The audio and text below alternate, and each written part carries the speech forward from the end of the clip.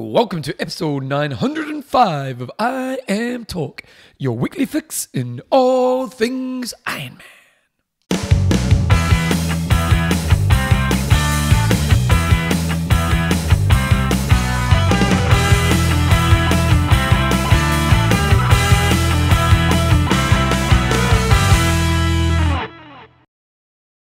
Radio team, welcome along to episode 905 of IMTalk with Coach John Newsom and Bevan James Oz. How you going, mate? Good, kia ora, Bevan. Last episode of the year. Kia ora koutou. We've got to keep Te Reo going because the stupid National Party trying to get rid of it. Far out, morons. Good way to start the show, bit of New Zealand politics bashing. But at least you'll love them bringing back smoking. Yeah, and reopening up mining and stuff and not getting rid of fossil fuels. Go the National Party. Great work. They say don't talk politics, religion or sex. Yeah, well. You started strong. Yeah, it's not. Okay, yeah. But international listeners, we've gone to a right-leaning government again. National is kind of mid-right, but they've got two parties to the right of them, and they've kind of had to succumb a little bit. Far out. But one of the policies, and this seems, and I'm sure even National Party supporters don't understand this one, New Zealand had a goal of being smoke-free by 2025. Now, it wasn't totally smoke-free. I think it was less than 5%, but there was some certain laws, and they were doing really well, and they've come and said, bugger that, because they wanted the $1 billion of tax that they're going to get from the smokers. Absolute cocksuckers. Like, just morons. And you're traditionally a right-leaning person, aren't you? Yeah, no, I am so annoyed. That and them getting rid of trade. It's just boomer politics. Yeah. Sorry, we should move on. I wanted to start on a positive note. Merry Christmas. IMTalk is proudly brought to you by our awesome patrons, and we are positive about them. Damien, the $100 bill Bennett. Jeff, the explosion Curry. And Alan, Iron Palm, kept his chain. Okay, then in this week's show we've got some music about politics with John. Yeah, Politics Corner, new section. With John. Discussion of the week, we're going to interview. We're going to talk with Gordo Burns. So if you guys have been listening for ages, you'll know Gordo. Those of you who are new listeners, we'll do a bit of an intro, but very knowledgeable man. Yep, he's a guy, he loves to geek out on Gordo, doesn't he? He does. He goes like, there's layers. Gordo goes 1,000 layers low. Exactly. That's what he does. Coach's Corner. We haven't got a website. We've got an age group of the week. Oh, yep, that's right. Yeah. I'm on the iPad today. I can't do anything. I'm on the iPad. Okay, let's get into it. Discussion of the week. News. So Challenge Series announced their winners. And I've got to be honest, when I read the winners, I was like, who? Yeah, that's why I thought I'd just bring it up. Yeah. No, but Matthias Magrier, I have heard of him, but he's been going good. He was doing really well in one of those PTO races, and so he's taken out the boys' title, and Magna Newvolt took out the females' race. So it's just a nice little bit of a bonus. It's not bonus huge money for them, but so for example. Excuse me. Matthias came on really strongly late in the season, and I think, though, with this series, yes, it's a nice little bonus, but with what's going to be happening next year when you're going to have the PTO series, you're going to have the Ironman series as well, whether athletes are going to target this. I'm sure they'll still do some challenge races, but they're probably not going to be overly motivated. But it does just create that pathway, and so we're not super familiar with those names, although Matthias has had a really good season. He's still, prior to this year, hadn't done heaps. But it just creates another pathway for that up-and-coming athlete. I guess from the challenge point of view, they want to get the rock stars racing, and they're probably not going to do that, but it's a nice little development pathway for the athletes where you can potentially earn just a little bit of extra bonus money in a sport that's bloody hard to make a cross from. Yeah, it is interesting, isn't it? Yeah. It is. And these are kind of like this kind of bonus isn't going to motivate your rock stars. Yeah. But again, as you say, it keeps maybe the second or third tier. It gives them a bit of extra money. So if I look at Matthias's Megrier, he's currently ranked 6th in the PTO rankings. So his highlights for the season where he got his most points were at the US PTO Open, 70.3 World Champs, and the Challenge Championship.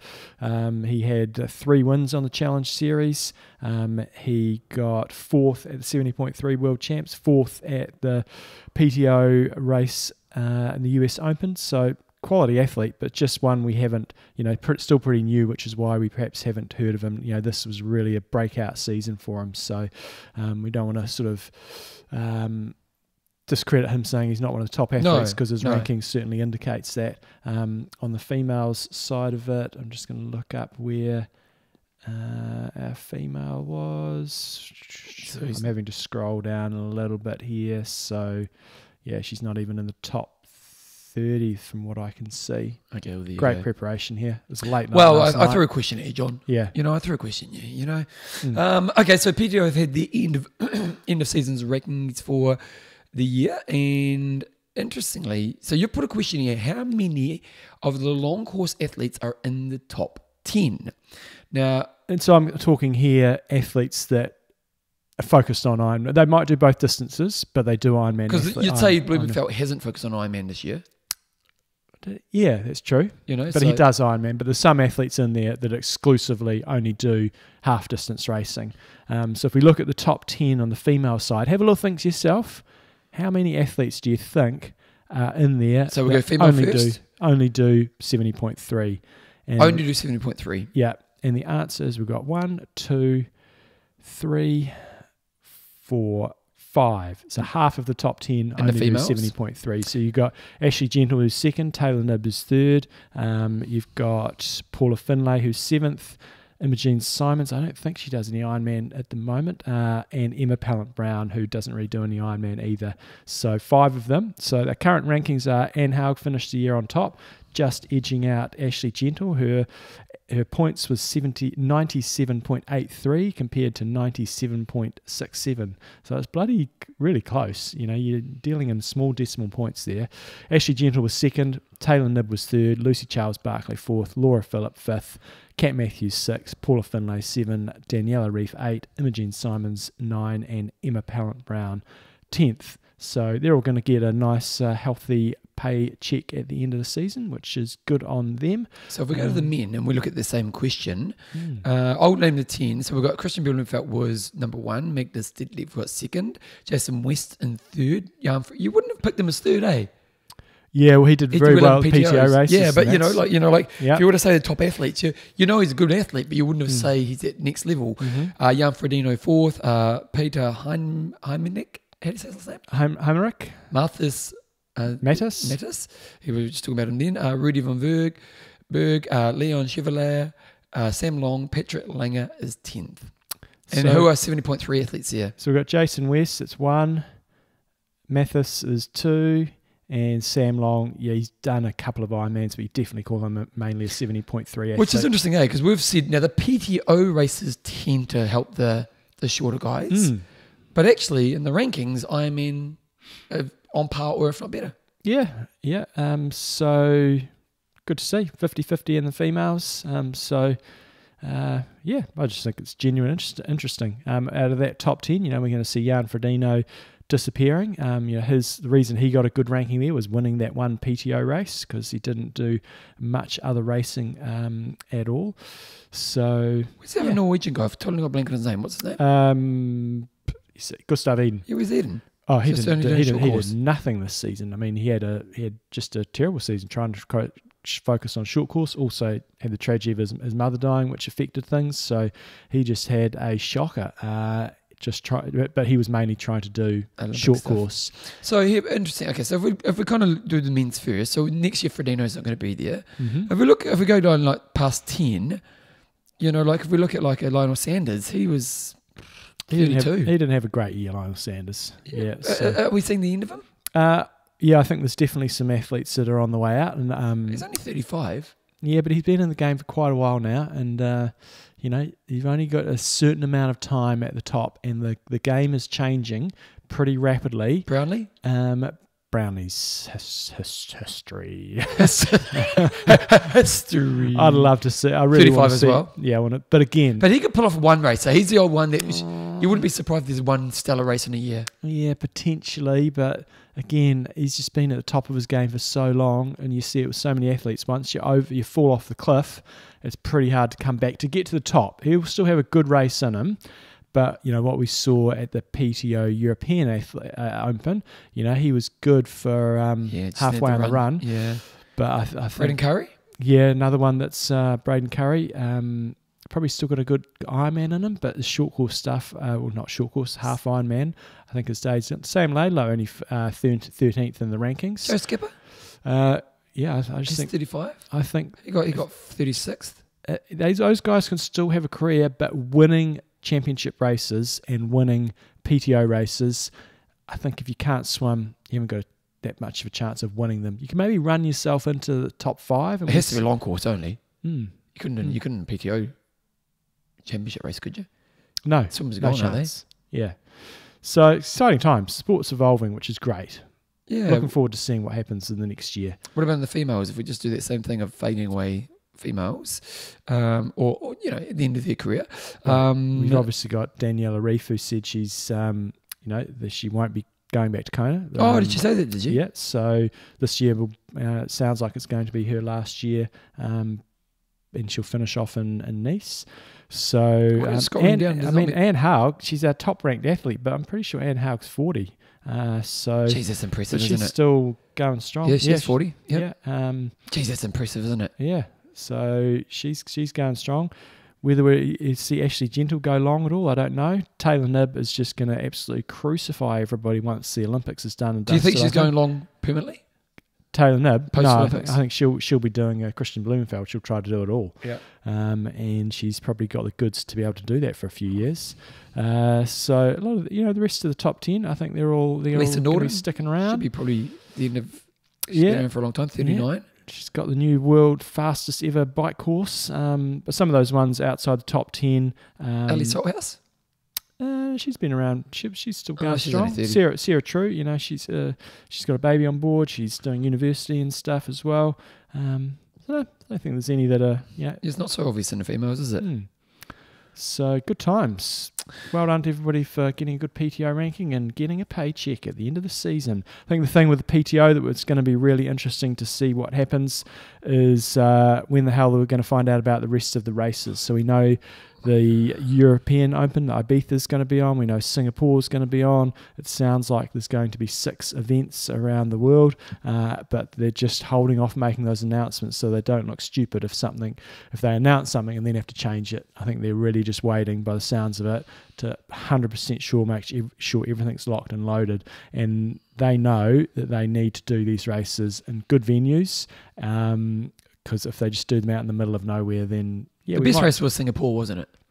And the European one was. No, all the PTO races were fantastic this year. Yeah, but some of them didn't seem as, like the Singapore and the European one, it had the bit of feel.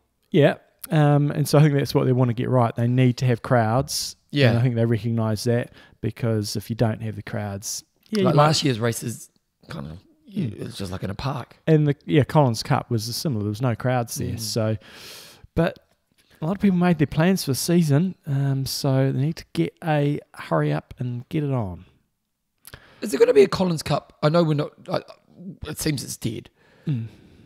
What's interesting is I've heard nothing about it. You know what I mean? Like it's just like it's a horrible story. But the Kennedys had a daughter they kind of got rid of. Right? You know the story? Probably not. But no. So there's a story of the Kennedy family, and they what happened was back in those times she was, I think, mentally, I don't know the exact word for what she had, but she wasn't all there basically. And they tried almost like a brain shock therapy or something. Now, someone will know way more than me. This is very loosely, and it just went wrong. And so they kind of just sent her away, and it was kind of, the Collins Cup's a bit like that, Just go away. Don't mention it. Like let's come out and say, hey, look, it didn't work. And we were trying to, it was just like this year, what happened? We were just waiting for Collins Cup to be announced. It's actually poor form, really, isn't it? Yeah, it is. Yeah. So just front up, say, hey, look, it didn't work. We'd love to come back to it in the future. We see a format. We need to figure out how that format's going to work, and we're working on it. Give us a PR announcement. I know we get about flipping 5 a day from Ironman. Yeah, challenge. Torsten's come out with a little booklet on Sebastian Kienle, who's hanging up the boots. So in 2012. Kienle won the 70.3 World Champs and raced his first Ironman World Champs. So with Sebi's help, Torsten's put together a closer look at Sebastian Kienle and his first Kona. He's got photos and text, etc. And it's just a little thing I haven't read myself, but it's only €3. So mag. Get on there, have a little read when you kicking back over the holiday period. Okay, next thing that's been announced is Ironman has now announced it's got a brand new event. Oh, by the way, let's just go to I'll put a link to it in the show notes for that magazine. Ironman has announced a new race in Japan. It's going to be happening in September 15th, 2024 at South. Oh, you've been to Japan. Hakodo. They've already got one, haven't they? So is this the second? No, this is the first. They haven't had a race in Japan for donkey's years. And there's so few iron distance races in Asia. This is fantastic because, there's just not that many events. They have one in Philippines these days. I think Korea's back on the table, I think. But there's very few iron distance races. So, in Japan... 70.3s? Yeah, there's lots of 70.3s. So why doesn't it translate? Well, it's just bloody hot to do races over there. It's really, really hard. Yeah. So you can get away with it in a 70.3, but do Ironman in those sort of conditions. Granted, in Japan, different story. They've got a different climate. Some parts are really hot and it's a bit cooler in other parts. Because Japan was one of the original 5, wasn't it? Back in the day. It was, yeah. Because what you had America, you had. No, you didn't have America. Well, you had Hawaii. You had Hawaii. Yeah. New then Zealand. you had New Zealand, Australia, Japan, and Germany. Yeah. Yeah, that was it. So good to see that coming back. Away? Well, we were doing a show when it first started. Yeah, I think it's kind of come and gone a little bit in Japan. They've had different venues and stuff. So good to see it coming back.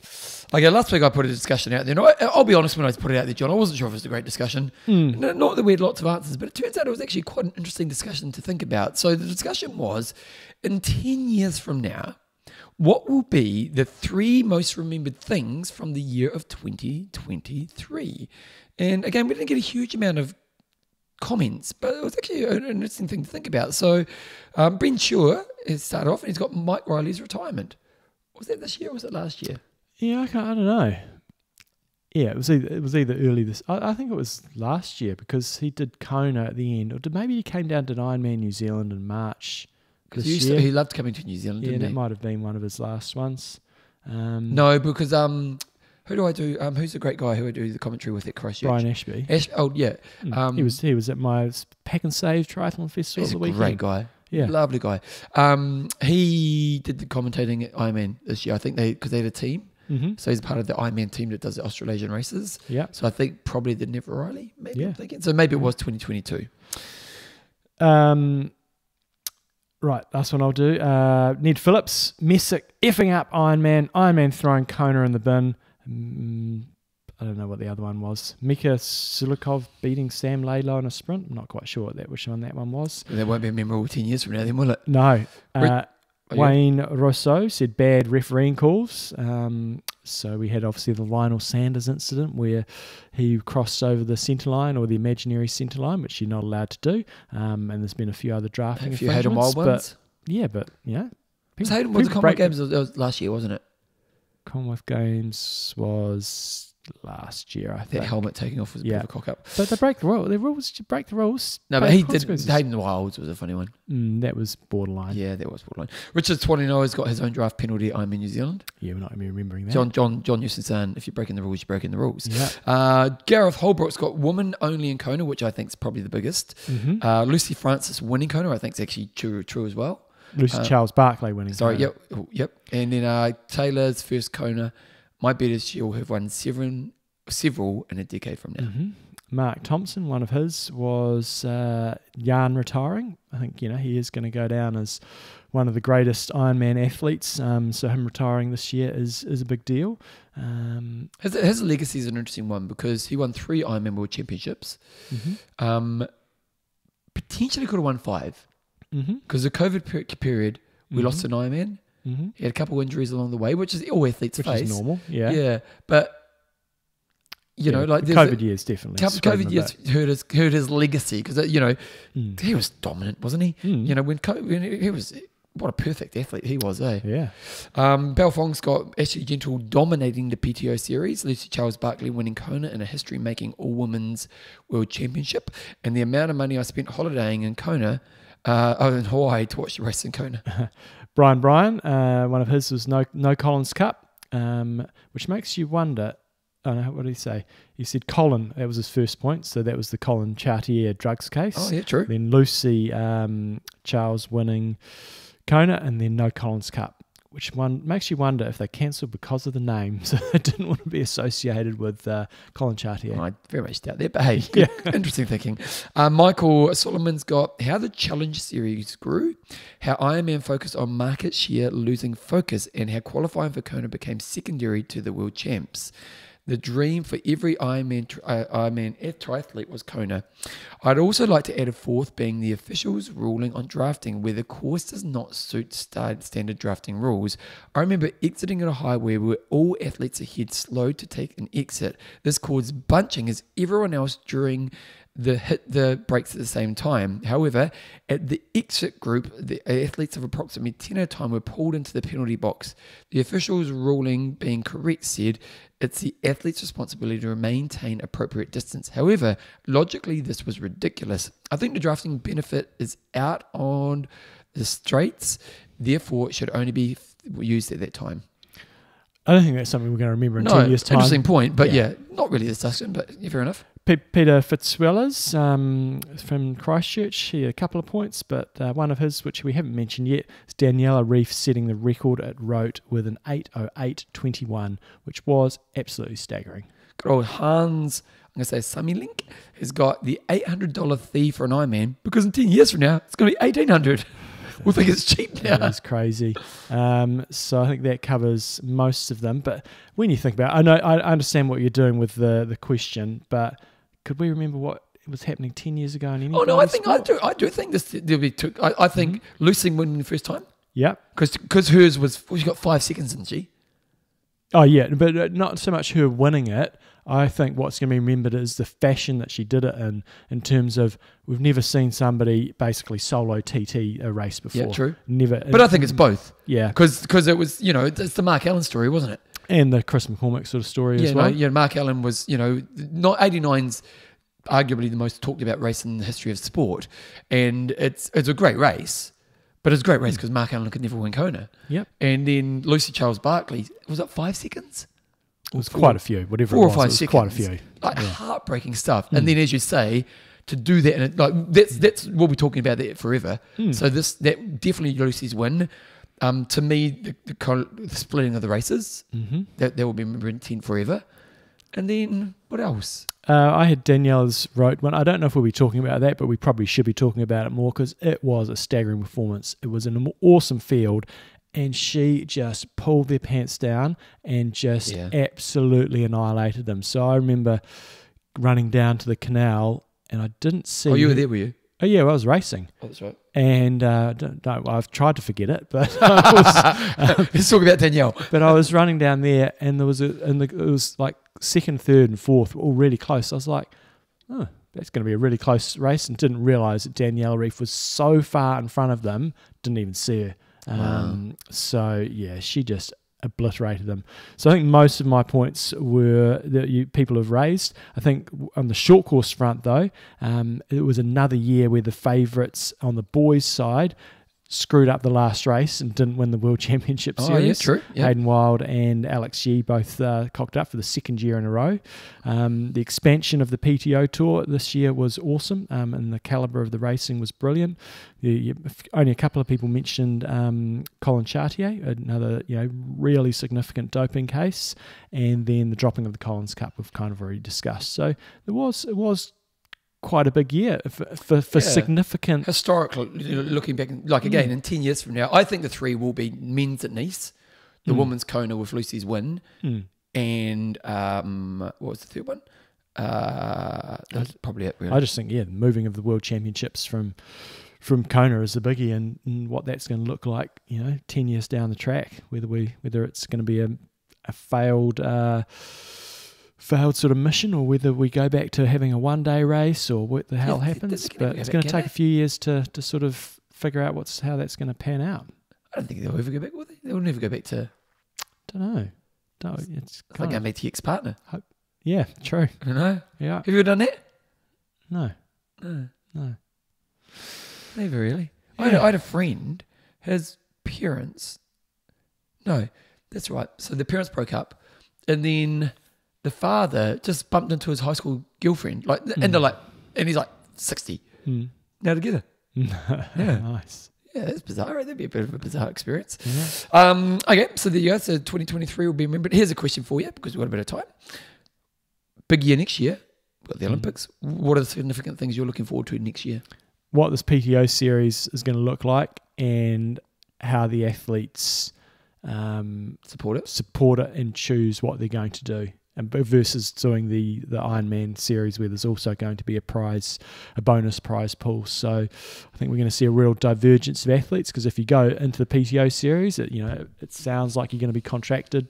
I don't know if you have to do all the races, but you're probably going to have to do most of them. Yep. And so we might see quite a divergence there. And we're kind of seeing the cementing of it now, aren't we? Like the last few years, it's been trialing, they bought the first year was just the Collins Cup, and then we had a couple of PTO races, and now it looks like next year is almost like the first set in stone of what the future looks like for the PTO series ongoing. And whether how many Ironmans athletes do. If you're doing the PTO series and you're going to do 4 to 6 of those races, what other races are you going to do? You've got to do an Ironman to qualify somewhere. So is it 5 PTOs plus a couple of Ironmans? It's going to be interesting. You bring up a good second point, which is how much will the new bonus payment of the Ironman system actually influence what's happening in the pro racing? Because we have seen the weakening of other than your Kona, because even the championship races aren't that great now, are they? So it'll be interesting to see, does that pull back a certain level of athlete to Ironman racing? We've got the Olympics. Hopefully. Yeah, Olympics should be great. Yep. What else? Anything else? That's enough for us. Yep. We've got the females going to Nice, so that'll be interesting to see how well that event is supported, not just on a pro level, like the pros are all going to rock up, but how many females will actually rock up to make that event really significant. This year in Kona we saw fantastic numbers. There was like 2,000 female only, and everyone thought it went really, really well. Different story when it's going to Nice, and a lot of people won't be using up legacy slots and things like that. So I'm really interested to see how that goes, and also whether the cost of going to Kona, whether that's going to start to really stop people going. Well, the other thing that we kind of lightly brushed over before when we were talking about what we remember 10 years from now is kind of the watering down of getting to the World Championships. Someone mentioned it, but does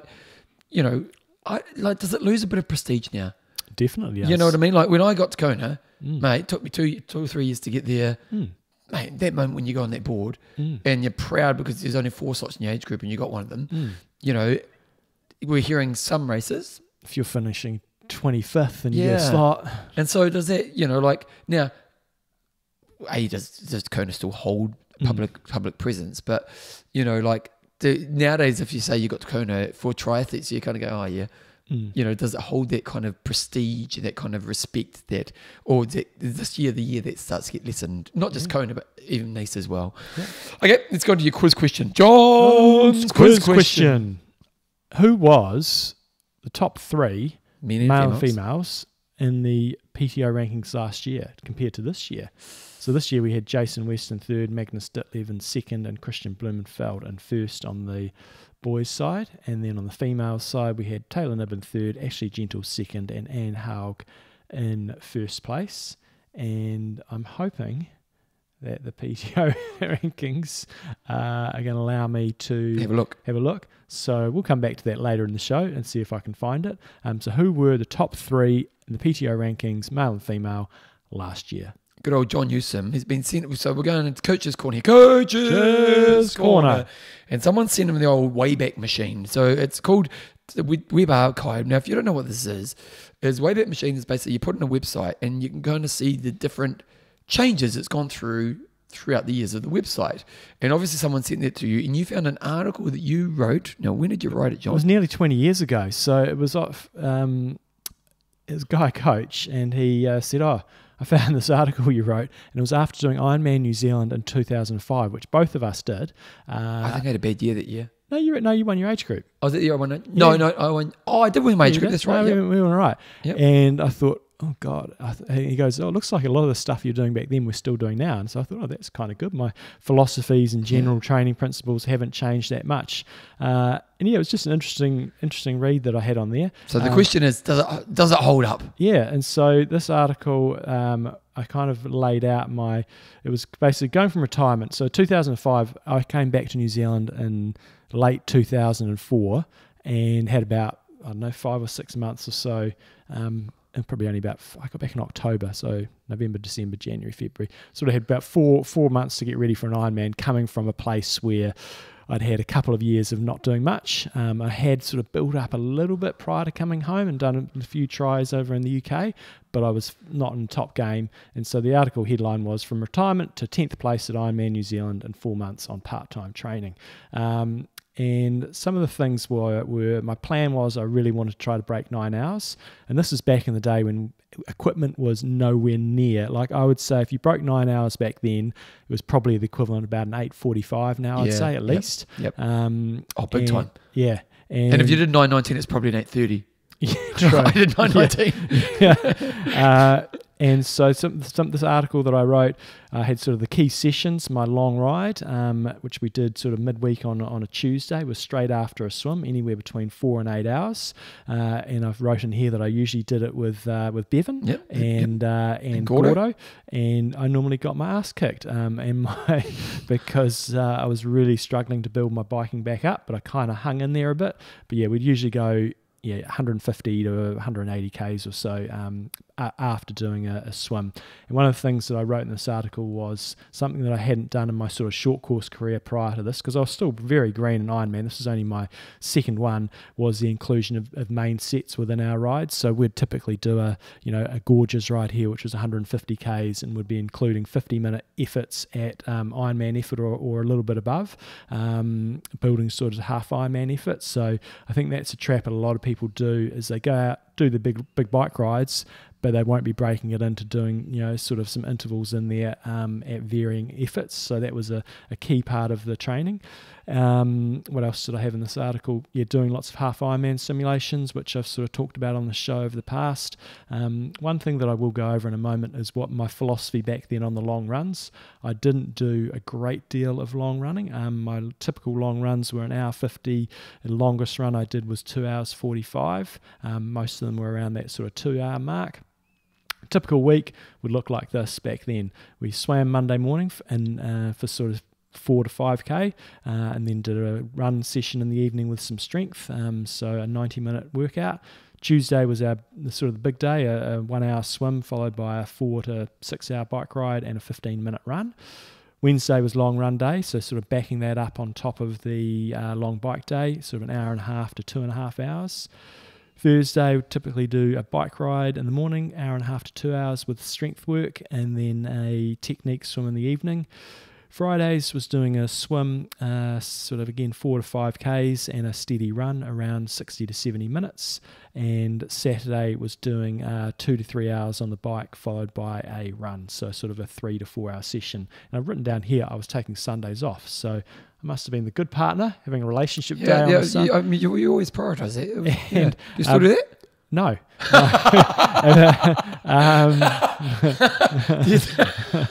I don't do much on Sundays. I used to be the good partner. Nah, it's just moved on. And this was pre-kids days, and I was working. Yeah. What else? Back then, we didn't really have all the tools that we do these days. Here's an interesting question, because in your nutrition, you say, I'm a pretty small guy, 174, 68 kgs. That's something that's moved on now, a couple of kgs heavier. How much heavier are you? I'm sort of 72-ish. Okay, that's not too bad. But I should be back down to about 68. I think back when we did rote a couple of years ago, I was probably getting back towards that. So yeah, that was sort of what we're doing. And when I looked at it, I thought, it's not that different to what I'm doing now. The three key things that are different is my philosophy. Way more power. Yeah, I mean, the technology, but in terms of the training I'm doing, I do place more emphasis on the longer runs now than what I would have done back then. I think I was still probably young and sort of resting on my laurels a bit from the short course days. So I definitely think the long run is important, providing you can stay injury free, obviously.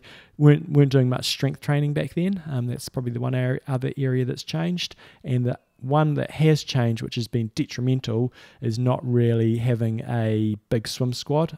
Back then we were doing lots of 4 to 5K swims. You're Akiri too, weren't you? Yeah, and big pool. Big pool, long course, meters. And there was a big swim community at the time, wasn't there? And I was getting pushed then, whereas now I'm always usually the guy at the front of the lane. Yep. And it's 20 years later. And 20 years later.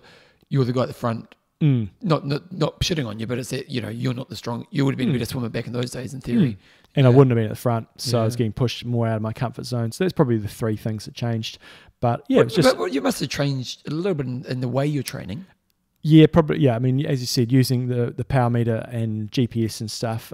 So I guess with the running, probably doing the same sort of stuff. You're just able to be a bit more specific with it. Yep. And likewise on the bike, using power just to sort of keep you on task a little bit more. Back then, used heart rate a little bit, a reasonable amount, but power's changed. Well, it didn't really come around until about 2000. I remember it came out about 2005-06, wasn't it? We got those orange ones. What were those orange ones? Ergomo. Yeah. I think it was Ergomo. But they were hopeless, weren't they? Mine one was, yeah. It was probably operator error at the time a little bit. One thing you haven't written down here is indoor training. Oh, yeah, definitely. Like it was pretty rare we did indoor training sessions. Very rare. And they sucked back in those days. It did. So back then, that was the 2005 Ironman. Ended up finishing in 10th place, and Bevan also had a good race winning his age group. Yep. Didn't break 9 hours, went 9:04:30. Tell you what, Ironman do a pretty crappy job of having these historical results up there. I had to search for this, but you go to the Ironman New Zealand page and it goes back to like 2012, and I'm like, what about the other 30 years or so? Yeah. The results are there. It's a data page. It's not hard to do. I found the timing company page. So splits back then, that swim, that was pretty healthy. What'd you do? 49:39. Wish I could swim that fast now. Bike was 4:58. Have you got my splits here? Yeah. I'll get that in a sec. Bike was 4:58 and run was 3:11, and that was a fairly healthy, positive split on the run. I went through halfway. I think it was 1 hour 27. So it was a bit of a fade there towards the end. Luckily, finished 10th place and got prize money for 10th, and I had Brent Sheldrake 12 seconds behind me. I could see him behind me coming down the finishing chute.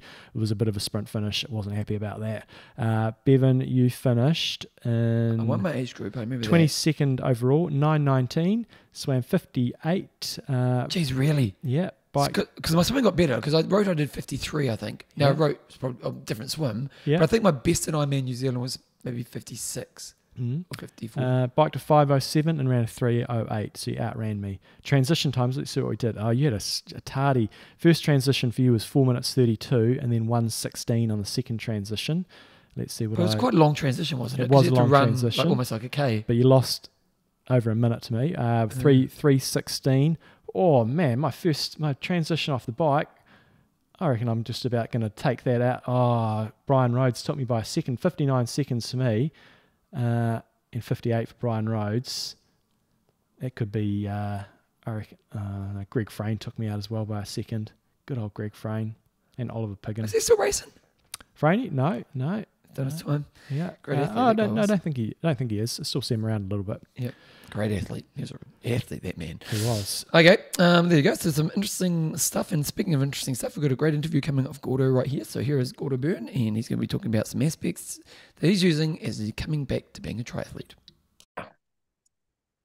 Rightio team, if you've been listening to the show for many years, back in the days of the sort of early 2000s, 2005 to 2012, you'll know Gordo Byrne, who was on the show maybe earlier this year or late last year as well.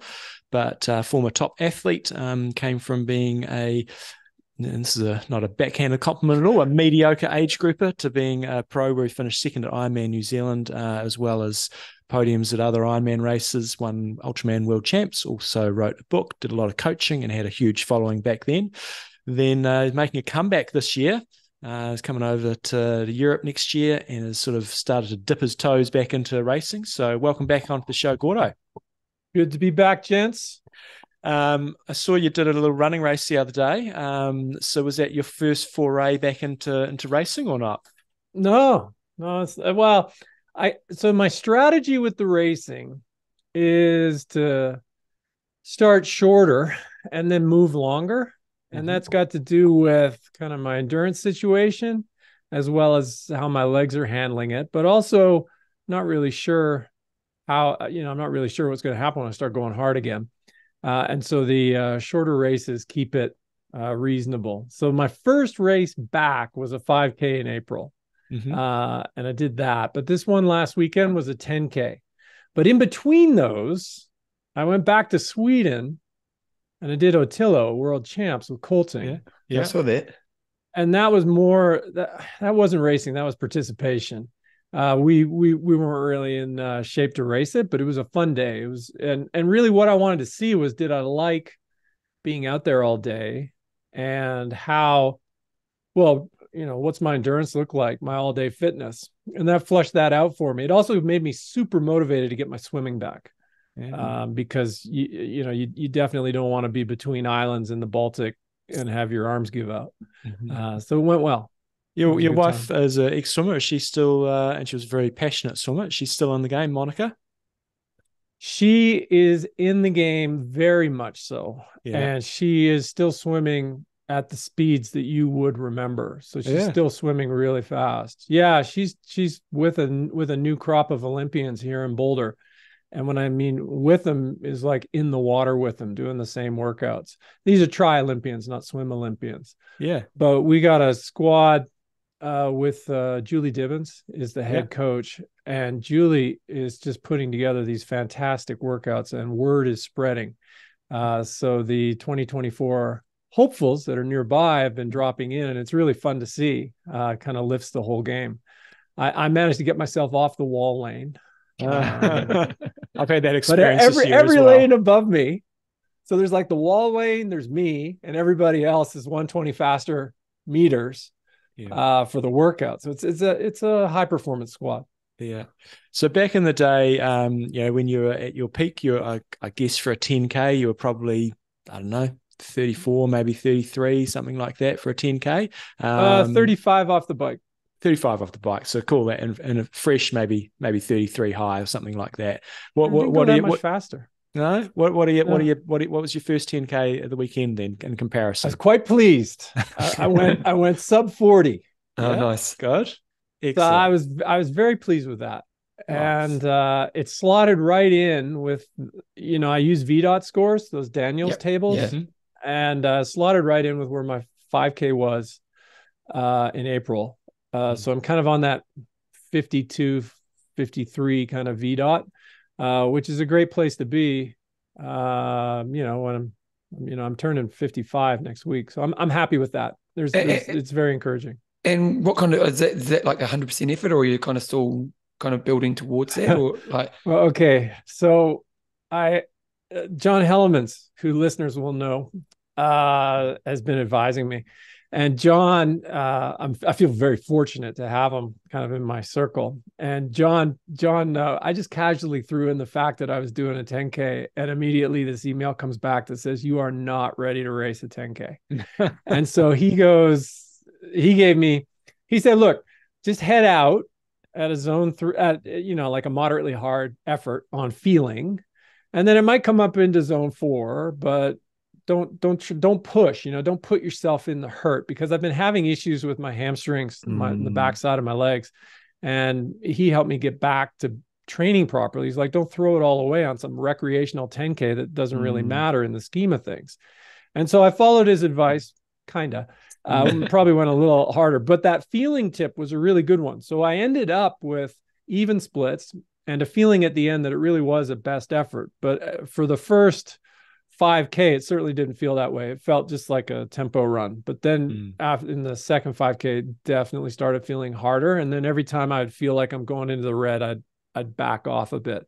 But I had just enough stamina to kind of keep sitting on that 4-minute K pace, which was really encouraging to me. It's kind of a magic speed in triathlon, 4-minute Ks. So what the area I thought would be good to discuss today, because you're making a comeback, we'll have lots of listeners that are maybe either rebuilding their fitness, or they might have done tries in the past, or they want to get back into it. And I think when we first spoke to you, you were very much at the beginning of the journey, and now you're, I don't know, however many months it's been sort of since then. So I thought maybe discussing maybe 5 different areas where, what things you're really trying to focus on to, as you said, you're 55, you've got some good background, so you can probably get a little bit too excited at times. So if it would maybe go through maybe five areas. So I'll let you sort of kick it off, and we'll maybe interject and ask questions as we sort of move through it. Okay. Well, let's set kind of time horizon for the listeners. So balanced training started 21 months ago, and I started running again 18 months ago. So that'll give a bit of a time frame to folks. Now, have you guys ever heard the expression solve the monkey first? I have not. Okay. Maybe it's an American thing. Yeah. So if you want to teach a monkey how to juggle flaming torches while riding a unicycle, first thing to do is to find the monkey. And what they mean by that is solve your toughest problem first. And that would be my advice to anyone listening to this. So sit down, figure out what you want to do, and then figure out what are the most difficult aspects of getting this done. So today we're talking about Ironman racing. So there's three things that I felt at the beginning, the last time we talked, were going to be very difficult for me. Getting my run training back, getting my swim training back, and my volume tolerance. Those are the three things that I thought were going to be really challenging. Now, I signed up for Attillo because that actually handles, or it would flush out where I'm at for all three: volume, swimming, and running. And what I found, which was really surprising, is you can take 10 years off swimming if you know how to swim in your head and get it back relatively quickly. I had a false start where I jumped back in trying to do 4K workouts and totally blew myself up and didn't get injured, but just did too much too soon. And so I stepped back and I said, hey, if I was coaching myself, what would I do? And I would put together a 10-week program that was much more gradual. That's available if you Google my name and Swim Game. It's 30 workouts over 10 weeks. And that is the program I used to get myself back to swimming. And once I got to the end of that program, I was able to introduce Masters once a week, and then ultimately Masters twice a week to get myself some challenging. So mixing longer as well as like main sets, decent main sets. Came back. And that was really encouraging to me. I thought it was going to take me forever to kind of get it back. And I'm swimming at a good level. So not the level that I was at an elite. So let's say as an elite, I was a 50-minute Ironman guy, sub 50. Now I estimate I'd be in about 57-minute shape, which took me many years as a mediocre age grouper, as Johnny mentioned, to get there. So now the real challenge, the reason I had stopped running was because I kept getting hurt in my mid 40s. And it was just miserable. And I had a house filled with little kids and all kinds of stuff going on. I'm like, you know what? I'm just going to shelve it. I'm going to ride my bike and lift weights and just train like a regular person, not try and do the whole, it was survival with the little kids. So I connected with Johan Royler. Have you guys heard of Niels van der Poel in Sweden? He's a 5 and 10K world championship. Johan was Sweden's 2022 coach of the year. He's a winter sport guy, went to the Olympics 3 times, but he also has a keen interest in running and ultra running. And what I didn't know was back when I was crushing it with Klaas and Colting, Jonas was doing a really good job of promoting me in Sweden. And as a result, Johan was reading all my stuff. And one of our podcasts, you guys and me, way back, the nutrition podcast, was given to Niels when Niels started doing this massive training volume. He's a big volume guy, like 25,000 kilojoules on the bike in his base every week in his base training, and just ridiculous threshold sessions. But Johan gave him the podcast that we did, our conversation, to help him guide his nutrition because he was doing so much volume. And so there was this connection that I wasn't aware of. And then ultimately, Johan and I connected. He was doing Attillo in 2022. And I was like, hey, man, I can help you get ready for that. And you can help me figure out how to start running again. And the running has been an ongoing challenge for me.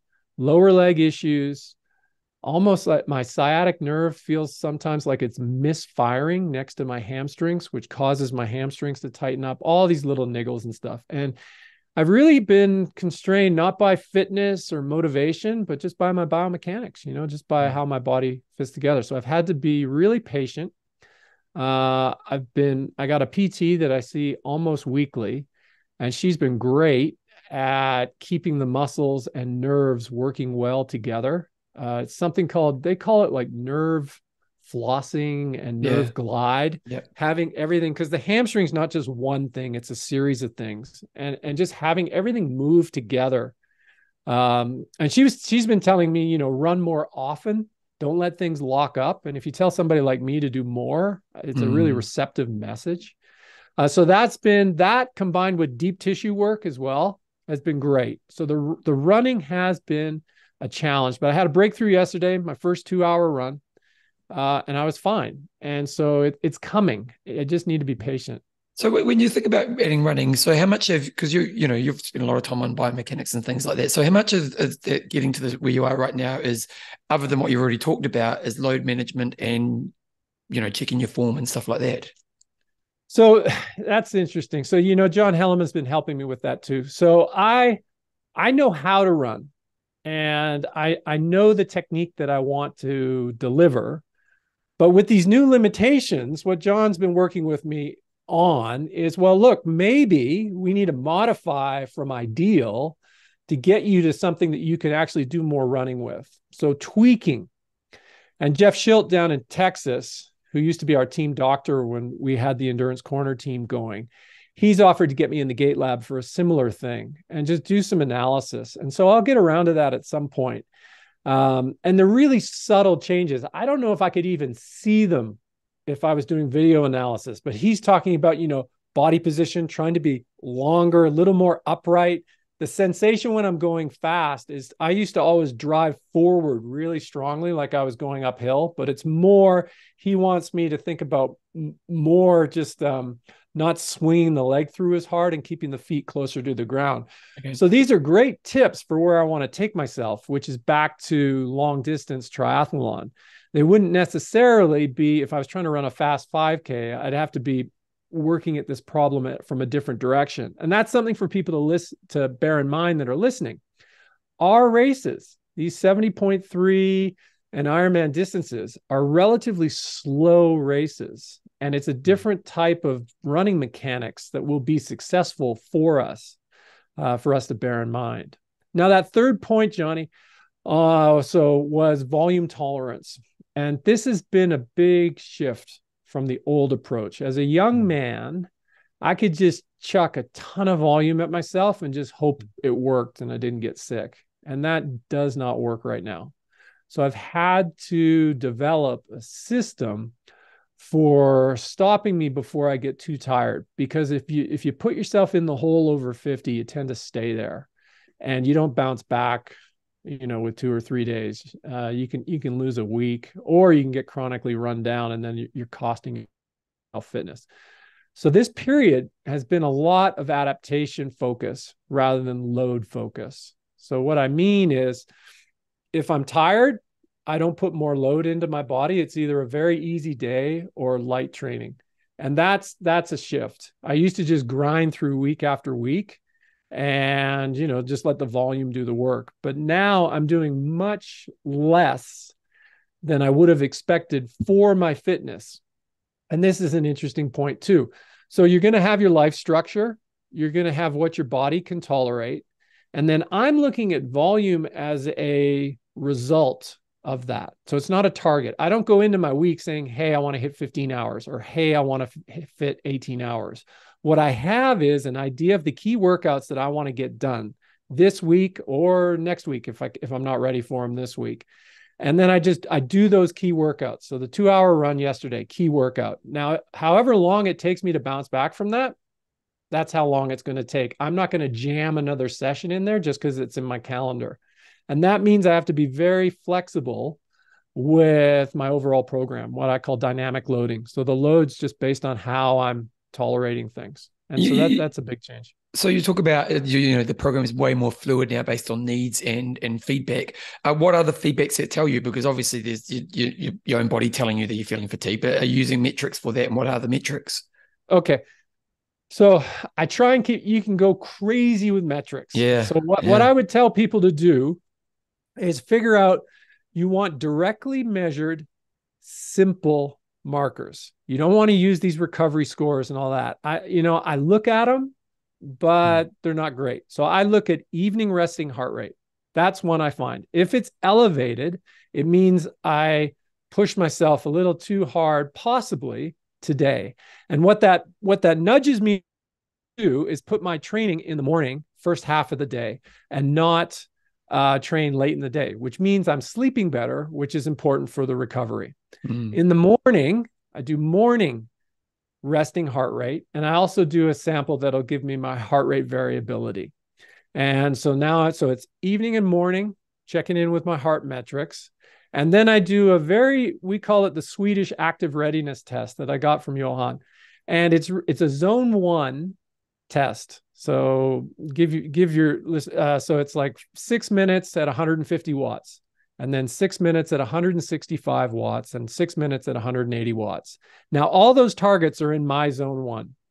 So it's a sub, well, it's below even like sub max. It's a really light load on the body.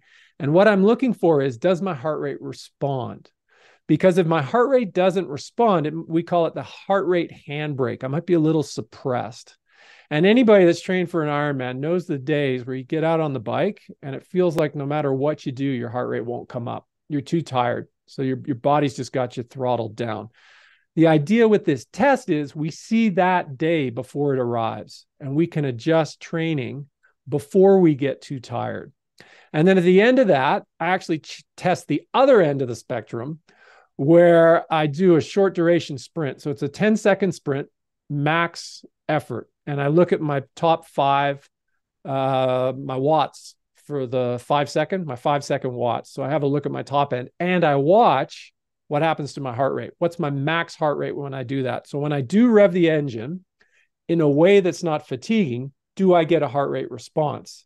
Because sometimes my heart rate is really low at the beginning with that zone 1 test, but that's just because I'm rested and I'm ready to go. I'm not excited. I'm just calm. And then I'll crush the sprint, get a good heart rate response. I'm like, hey, I'm good to go. Or this morning after my 2-hour run, I do this little test. My sprint watts are down. My heart rate response is down. I'm like, hey, it's just not going to be happening today. I know it's either a super easy day or an active recovery day, depending on how I'm feeling. Nice. You talked before about changing your technique a little bit with your running, which I totally understand. And I imagine at the moment not doing a great deal of high intensity work. How do you sort of envisage going forward that you're going to add that sort of load into your legs? You know, when we get into the back half of an Ironman, a lot of that is about that load in your quads and your calves being able to handle that. So going forward, if you don't think you'll be able to do the intensity that you want to, how do you think you're going to try to get that load in there? Time. Let time do the work. It's Ironman's a volume and time game. I got the terrain here that y'all have in Christchurch. I've got hills and I've got flats and I've got the ability to run year round. I got a treadmill, and really I'm just going to have to be patient and let the load come back into my legs and develop the durability that I had. I don't want to get back to elite level durability because I don't really want to train that much. I'm thinking more like fast amateur durability and bring back those sorts of loads. The other thing we found is breakpoint load. And I tried to push 60K a week a couple of times last summer and late spring, and I started getting niggles. And so what I do is I track my 7-day volume, and when I hit 50K, that's good enough for now. So I've got this max volume, and now I'm working within the volume. So I'm putting a little bit of quickness in, put in some 400s in. I put the 10K race in. I do my testing, maximal testing as well as sub-maximal testing. But it's all got to fit into this 50K week so that I don't overload myself more. And then once I've been able to kind of tick the boxes on many months of that, then we'll look at doing maybe some volume overload. But, if you get 50K a week consistently, you can definitely be working towards 70.3 and half marathon performance at quite a high level, especially if you're cross training. Because, my run volume is about a third of my total volume. So I got a lot of other aerobic conditioning happening. Cool. And obviously, I see you popping up fairly regularly on Instagram now. You're sort of doing like a little bit of a series there. I mean, tell us a little bit about what you're doing and if people want to follow you in a bit more detail. Okay. So on Insta, I missed my Swedish friends. They're not on Twitter, and I really missed them when I went to visit them. So I was like, okay, I got to feel connected to these guys. I got to get back on Instagram. And so I'm on Instagram. So I'm like, okay, well, let's play the Instagram game. Yeah. And so I try and push a few things up to my story every day with what's happening in my life. So if people are interested in that kind of stuff, they can see that. And then I put these video tutorials up as reels, which is mirroring what's happening on my YouTube channel. And it's the idea of just explaining quickly a little concept. And these concepts build on each other so that people can become more informed with their own training, because smart training isn't just for pros. I mean, I think anybody can use these techniques at any level. And with a lot of these things, if you're starting out or at the back of the pack, they can have a big impact on getting better, understanding how to train properly. And I want to make that accessible to people. Alan Cousins has a great line where he says, just because you're slower doesn't mean your protocols have to be lousy. I mean, you can use these elite methods right across the performance spectrum and get better results. Are you enjoying getting back into it? And what is the ambition? Yeah, I love it. It's so I'll certainly many of your listeners will know this. When you're obsessed with endurance training, your brain doesn't have time to think about less useful things in terms of negative obsessions. Yeah. So in the year before I decided to come back, my internal experience was awful. Oh, really? So it was just dark, and my attitude was poor. It was negative. And, a friend of mine, Jeff Schultz, said to me, hey man, high performance is fun. In other words, if you get yourself back into it, you're going to enjoy it. You'll enjoy your life more. And that's really what it's about. It's about enjoyment. It is a lot of fun. Now, as for my ultimate goal, I had to look at you guys know the physiology. You guys know, Johnny knows the physiology, the physiology of a sub-9 Ironman. Okay. Yeah. If we put the pieces together and we just look at it as an equation or whatever, as a physiologist, and we say, okay, we got this guy, me, former pro. I still think it's possible to go really fast at 60 years old. So 5 years from now. Yep. And it excites me to try and shoot for that, even if I miss. Yep. So I missed in terms of winning an Ironman, and that was a very painful experience, but I didn't miss out on the benefits of trying to get really, really fit. And so this journey for the next 5 years of trying to put together a fast Ironman is about, it's going to set me up for this back quarter of my life, this 60 plus part of my life. And I think that's a worthwhile payoff, whether or not I go fast. And so no time frame, but I want to get back to being, really fast. That's what I'd like to do. Just a random question. Did you ever let go of not winning? And if so, how? Let go of not winning? Yeah, because, I remember when we used to race, I remember you were always driven. I always found it interesting, to be honest. You were driven by the speech of winning an Ironman. I remember there was something you and I always felt odd, to be honest. That moment was real, but it was a real driver for you. And I think even when you retired, that you had, you kind of released the speech that you were going to give. But you never quite got there, and you gave it everything you had. And so was it a hard thing to let go of, and have you let go of it? And if so, how? Okay. I always say yes to podcast requests. And this is right now I'm in therapy, right? Like this is, and I'm not kidding. So I get to make my speech, right? It was this thing that was very powerful. It was powerful enough for you to pick up on it. Okay. Yeah. This thing, this desire to speak directly to people like me and share my experience. So I always say yes to a chance. It doesn't hurt anymore. Like it used to hurt so bad, I'd start crying when I was talking about it and something. Wow. I was given a training camp and somebody asked me about Ironman. I went right back to it and I was like, sorry, I can't continue. And so I would get overwhelmed with the emotion and the power of how much I really put into that effort. But now with a bit of time, it doesn't hurt anymore. and it can be a real source of strength. You know, those types of feelings can help us get stuff done. But you know, I'm still the same guy. I'm still pretty motivated. So I don't feel like I've transcended anything, because clearly something drew me back to this, right? So I had this life that was out, and then something drew me back into the triathlon community, and I really enjoy being here. So there's a deep connection with the whole process, and I just love hanging out with the type of people. You know, my training partners, the folks I interact with online. I mean, all that. It's just great. Cool. We look forward to seeing you back on the race course next year, and we'll see what happens in Alpe d'Huez. I don't know what sort of shape I'm going to be in there, so we'll see if we can have a little bit of a wager. He isn't at downtime. You know, he hasn't had 10 years off, so he's got that advantage. Yeah. He's in great shape. Yeah. I follow him on Strava. I'm keeping an eye on him. Not been much happening at the moment. So no, we look forward to seeing you next year. Thanks for your time. And guys, if you want to check out Gordo, just search for Gordo Byrne and you'll find him. Have you a particular website or anything that people need to look for?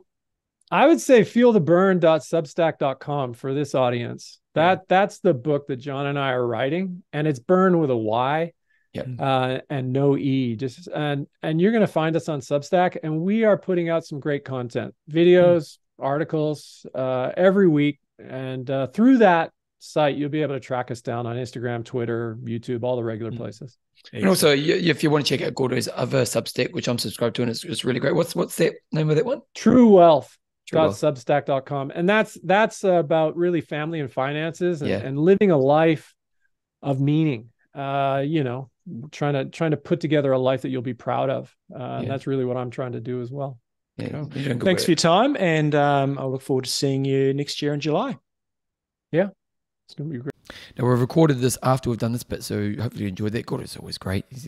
As I said earlier, he goes to 1,000 layers. So, Jumbo, let's go into Age Group of the Week. Good old Matt Facey sent through this one. He said, to begin with, I want to say kudos for such a great podcast. I've been a massive triathlon fan, despite never doing one. I live in rural Victoria in Australia. No, Victoria, no. My daughters in Cairns have been smashed by that storm. God, they had like a metre of rain in 24 hours, I think I heard. And my daughter lives in Cairns, so it's really hit. And she said, luckily where she lives, it wasn't affected, and her house is fine. But she said, the problem is the Crocs. Ooh. Yeah, because like basically, she said, if you drive out of town, well, we're out of her area at least, it's like up to hip height, the water. Like it's massive.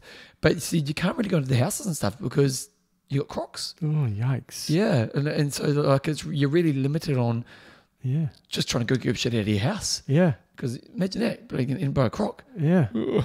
Anyway, I run and cycle for fitness and recently lost 50k. Jeez, nice work. Mate, that's life-changing. Yeah. Mate, I'm absolutely proud of you. Your podcast gets me through every Wednesday morning, 80 to 90-minute run. Well, enjoy your run today, mate, but we're bloody proud of you. I wanted to bring your attention to a massive age group effort, the recent Ironman Western Australia in Busselton. I don't know her personally, but I think I work with a relative who follows the progress of her achievements in triathlon. Her name is Regan Hollioake, an age grouper who not only finished 5th overall female, but won her age group by over 30 minutes. That's mental. I also believe she smashed the record for age group woman ever in an Ironman triathlon by 2 minutes, finishing in a time of 8:52. Also, she was in the pro field. She would have been 5th overall as well. I don't have the contact details, but Reed, she is a member of the Shepparton Tri Club in Victoria, Australia. I recommend, let's give her a shout out. Hell yeah. What an effort. What was your name again? Regan Hollioake, I think it is. Hollioake.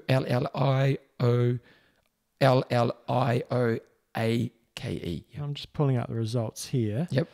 Well, good. Yes, as you said, she did 52 minute swim, 4:40 on the bike, and 3:13 on the run for an 8:52. As an age grouper. She's in the 30 to 34 age group. She beat home like Chloe Lane. She was racing in Kona last year. As you said, she's, she's 20 minutes behind Fenella Langridge, but that's still a bloody impressive time. Well done. So Mate, you should have raced as a pro, Regan. yeah. Hey, So get some money. Regan Hollioake, you are our Age Grouper of the Week. And keep up your journey, mate. You're a bloody inspiration. Okay, let's go into Wanger of the Week. Okay, John, pull up a number. Let's go 25 because Christmas Day is coming. It is coming. Now, You finally got some presents under the tree, which is good to see. Did our shopping yesterday, actually. Got it done. Okay, let's have a look. 25 last week, and we're going to go 25, and it's good old Brett Johnson. Brett Johnson, nice work. Now, Brett Johnson, he's got GK. I'm just waiting for it to pull up. GK Endurance. There you go. Maybe he may be the coach. He's got the T-shirts. He's got the branded T-shirts on. Oh, he's had a bike crash, John. Oh, See that? oh, Did you see Tamsin Lewis on Instagram? She had a crash, right. and it was not good, John. No, Not good at all. no. It's a good look at that. Looks like he's been in a fight. Oh, nice, nasty. Oh, you're on your bloody I'm on iPad. my Okay, bloody I'll do iPad. it for I'm gonna, you fill us in. Okay, so what did he do last week? So last week, so you always love looking at he's been Longest doing bike ride. longest bike ride. Okay, I'll go longest bike ride, longest run. So his longest bike ride ever, he did 204 Ks. His longest run ever, he did longest. I don't really show you the longest run. Yeah. But his fastest marathon is a 2:43.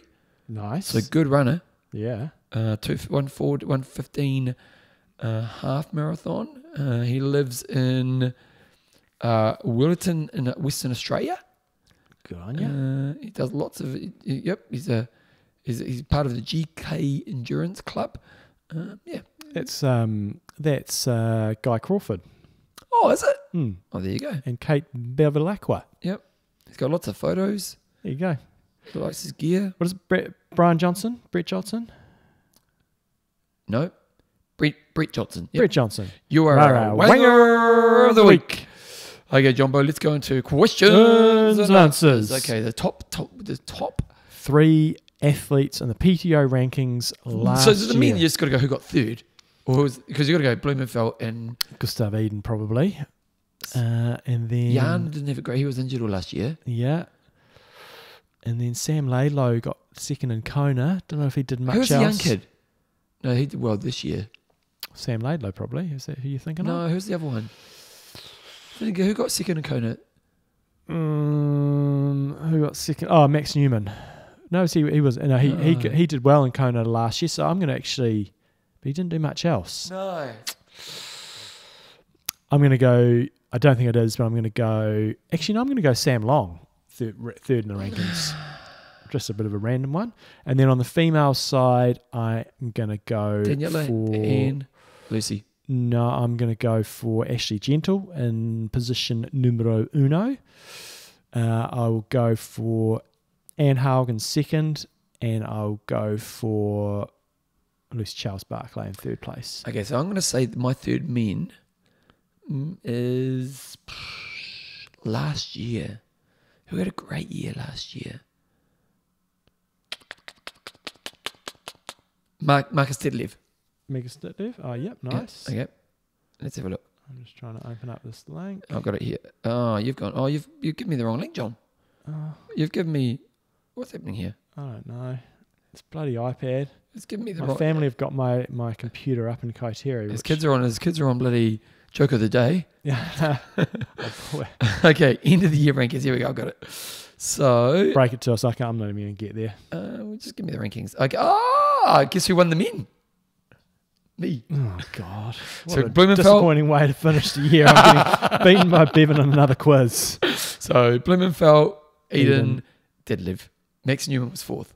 All right. Yep. So Sam Lader was fifth.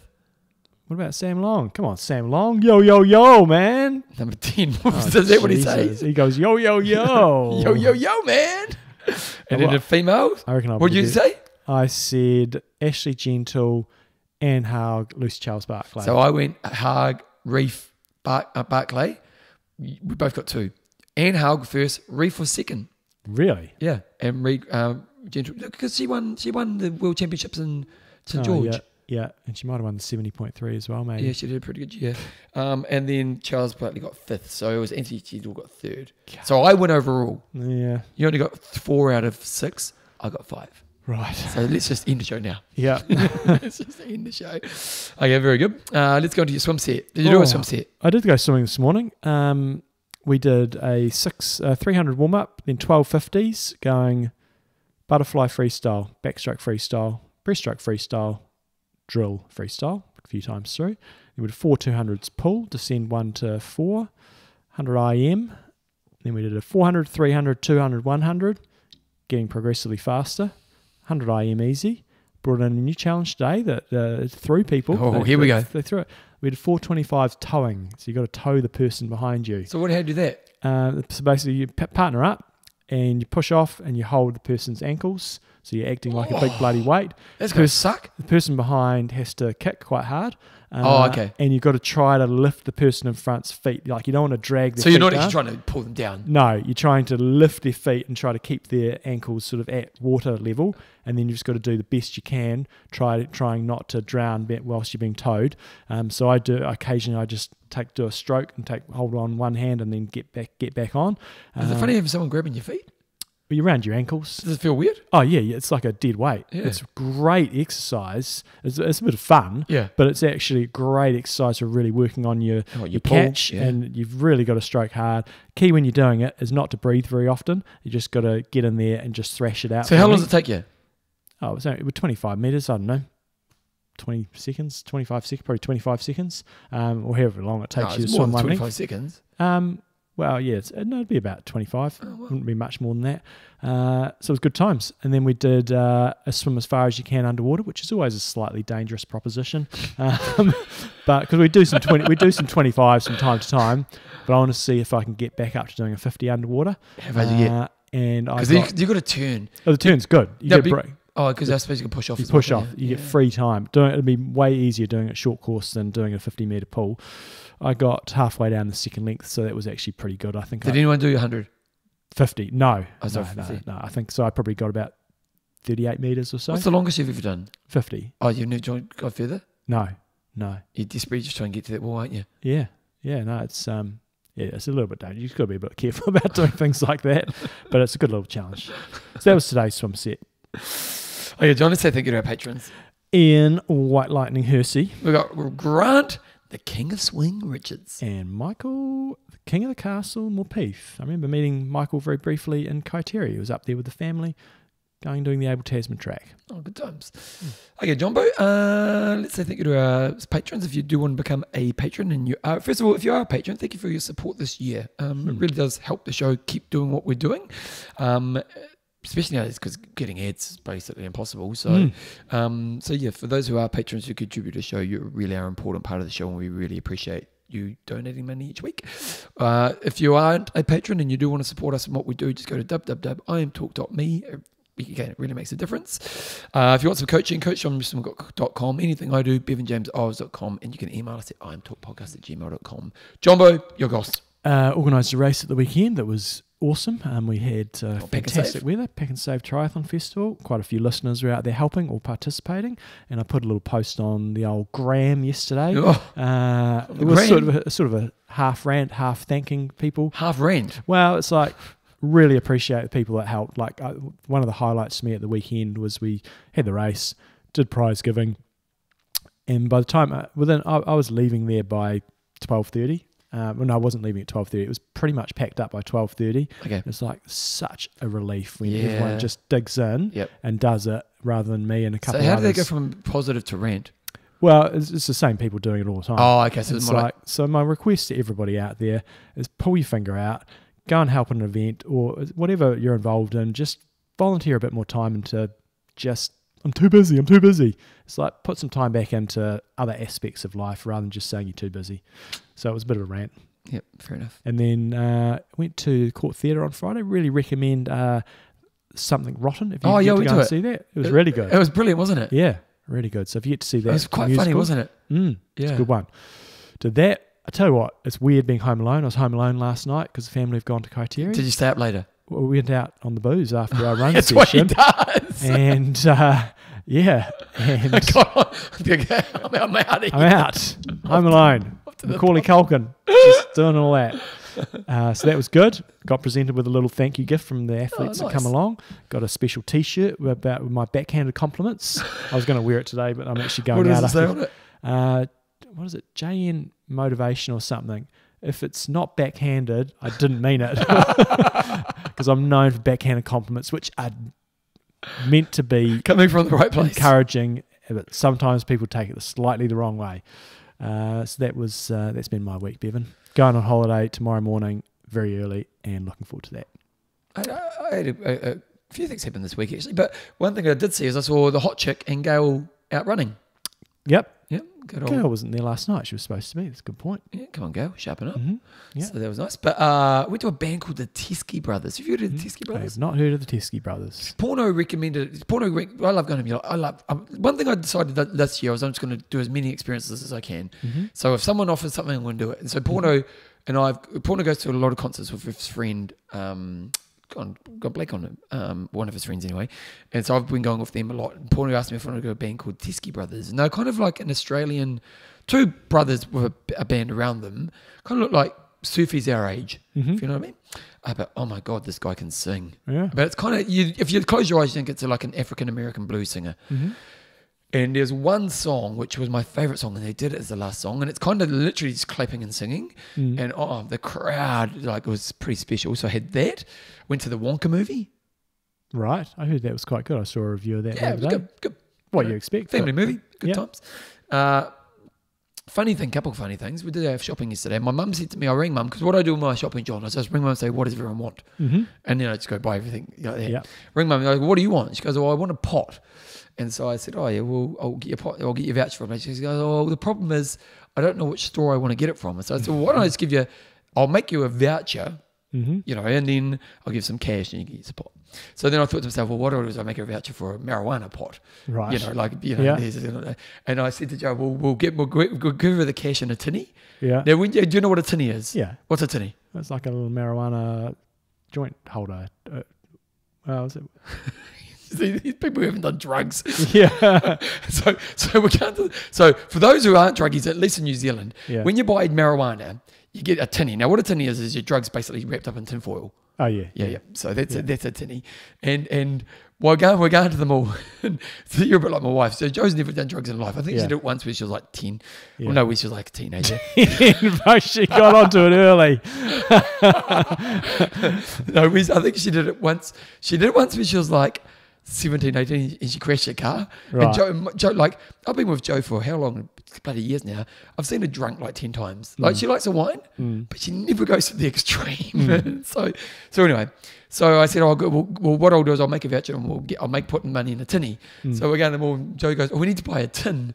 And I just cracked up laughing because I go, what do you need a tin for? She goes, for a tinny. I was like, you've never done drugs, have you? No. So me and Joe, peas in a pod. Yeah, peas in a pod. Been there once, done. That's enough for me. Have you done drugs, have you? Once. It was in What was the experience? It was horrible. I did not like it at all. No, not going back there again. Not good if you don't like it because you're there for a while too. Once you're stoned. No, that was not fun. So we had that, and then my knee up. Yep. You did that last week. Gone really well. Mm-hmm. Even did some strength exercise this morning. Nice. Went to the surgeon yesterday. He said, yeah, my surgeon's real casual. He goes, because the post-op I said, what should I do? He said, do whatever you want to do, mate. And I was like, I said, I'm pretty extreme. He said, just listen to it. I was like, okay. So I didn't do anything lower body, and then on Thursday, a week after, he said you can do some easy cycling. So I've been doing stationary bike for like 30, 40, very low, like heart rate at 100. And then I went to him yesterday. I said, what can I do? He said, you can do anything. I said, well, should I book a physio? He said, you'll be right, mate. He said, just again, listen to it. And I said, can I do strength? Yeah, just listen to your body. So he did say I shouldn't start running until late Jan. Right. So it's really encouraging actually. So what about you for Christmas Day?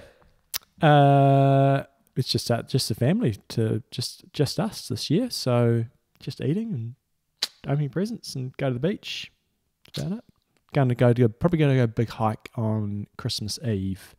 Where are you going to maybe go up Mount Arthur, which is where Tom and I went tramping, and it was so much snow we couldn't get to the top, so we might go and do that. How long will that take you? 4 or 5 hours maybe. How did your body find it? I suppose you're a bit used to it now. No, you still get a good bit of quad loading. Yeah. No, it's good. Good. Do you want it? Because a lot of people want, like a lady I know, she did, I can't remember which one she did, but she did like a guided. She's 65, and she did a guided walk where you do it like for 3 days, and they kind of helicopter your stuff to places. It's very different if you're not carrying a pack. Yeah, very different. and she had like a day pack, but she had to do 8 hours, and she just said it was almost, and she's a marathon runner, so she's a good runner, but she just said her body wasn't used to being on the feet that long. Yeah. And she said it was like the equivalent of like a hard half marathon. Just pass on a message just to toughen up. Okay, bit of concrete. That's good. And then New Year's. So how long are you there for? We get home on the 3rd, I think. So yeah, New Year's is never a biggie with our family. Really, we don't go ballistic. Oh, that's one thing I did. So we go to Glenview. It's what we do every year. And New Year's is always a bit of a letdown. And the reason is we don't have good music. And it's not that we don't have good music, but we only have UE booms. You know, we get the UE boom and speakers, and they're great. But if you're trying to dance, they're not loud enough.